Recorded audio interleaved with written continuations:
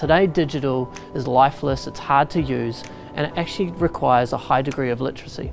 When we think about digital humans, they can actually substitute many of the human qualities that are needed to make this easy for patients to be able to interact and understand what's needed for them.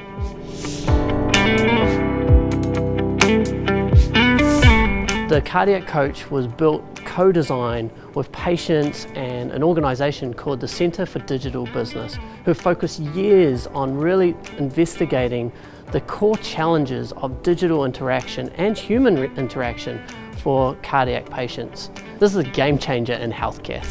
When you think about the impact this will have, not just for Cardiac Coach, but for needs across home care, hospitals, even pharmaceutical advice, ensuring people get the right information on selecting the medication needs. We're really excited to be part of this evolution in healthcare.